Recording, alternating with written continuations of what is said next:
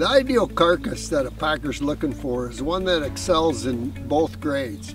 There's two grades. One is quality grade, which is the amount of marbling it has in that ribeye and carcass. And the second is yield grade, which depicts the amount of cutability or red meat yield.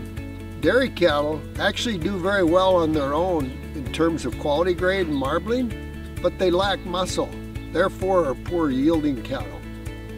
Wulf breeding to feeding fixes that. The beauty of it is they haven't lost their marbling, which makes that beef builder a very high quality, lean, high yielding, desirable carcass.